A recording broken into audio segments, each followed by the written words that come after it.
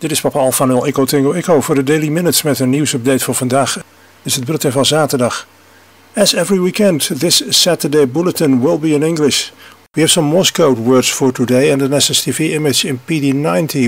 Hello, this is Mike Marsh, G1IAR, and welcome to the TX Talk podcast of the GB2RS National News. And now the Radio Propagation Report, compiled by G0KYA, G3YLA and G4BAO, who've checked out what we've got in store for us as they predicted on Friday the 16th of September. The solar flux index followed the NOAA prediction this week, declining to 85 by Thursday. Geomagnetic conditions were regrettably not as settled as we would have liked, with the K-index hitting 3 at times thanks to a continued high-speed solar wind stream from a coronal hole. Luckily, no Earth-directed coronal mass ejections were observed, and there were no major solar flares either. This weekend and early next week, NOAA predicts geomagnetic conditions will continue to be unsettled with a maximum planetary K-index of 4 at times. Next weekend, that's the 24th and the 25th, may however be a little more settled. The sun's looking fairly spotless at the moment, and the solar flux index is predicted to be a pretty lackluster 75 to 80.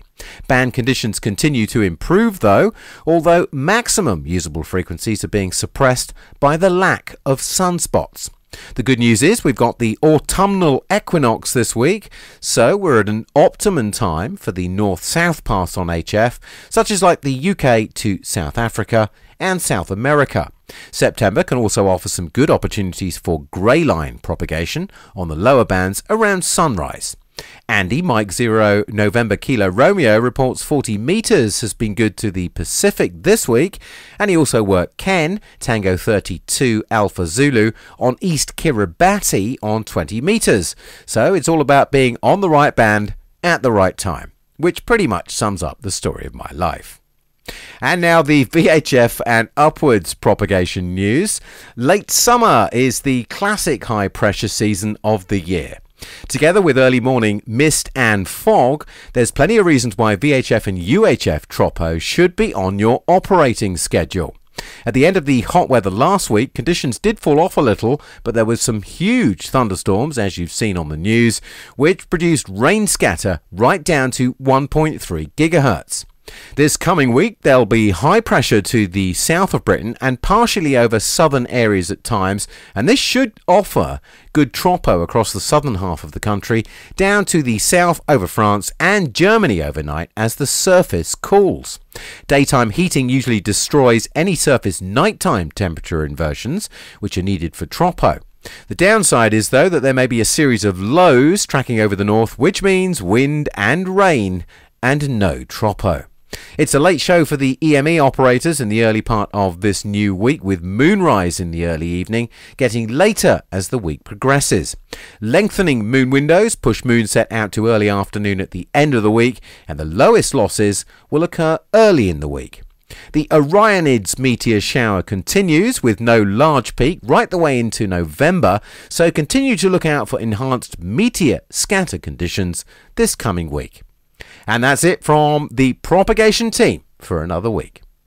In preparation for the 2017 IARU Region 1 conference, the RSGB has updated its consultation forums so that UK amateurs can suggest topics on matters such as HF and VHF operating or technical recommendations, band plans, contests, EMC and amateur radio development.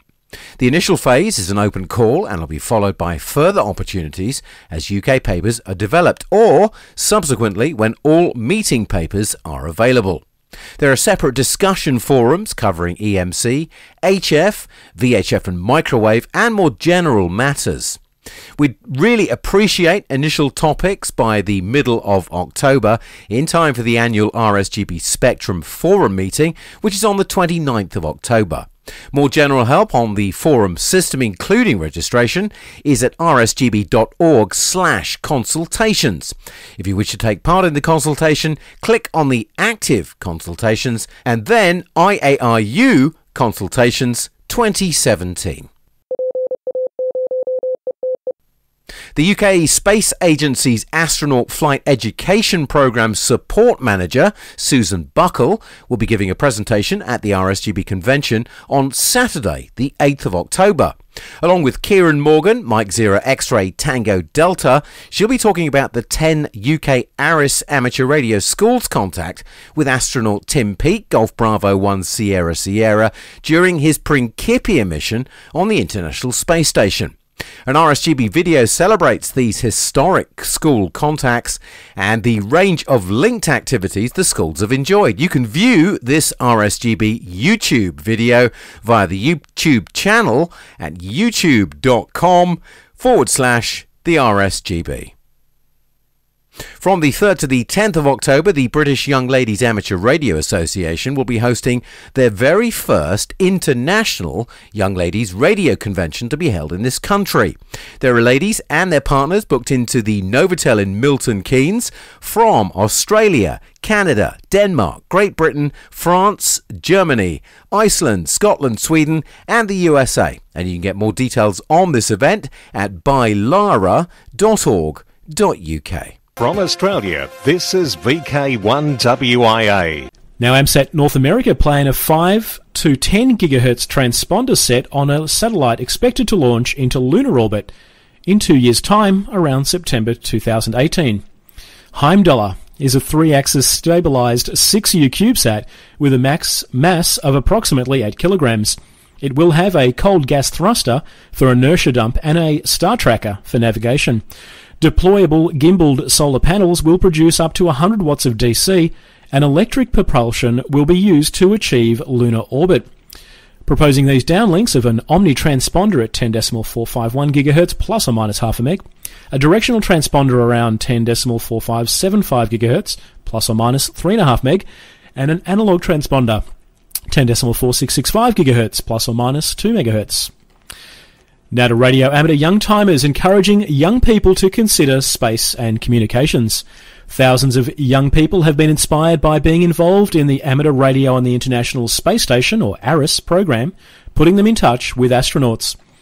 The Radio Society of Great Britain, RSGB, has produced a 9-minute YouTube video to celebrate the recent school contacts made by British astronaut Tim Peake, GB1SS. The video captures the exhilaration of the launch into space, competition by schools to host the ARIS contacts, and showcases the variety of science, technology, engineering, maths and arts activities that helped pupils to understand more about space and amateur radio.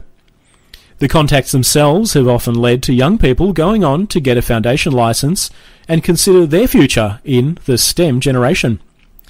The UK Space Agency's Astronaut Flight Education Programme Support Manager, Susan Buckle, will speak at the RSGB convention on October 8.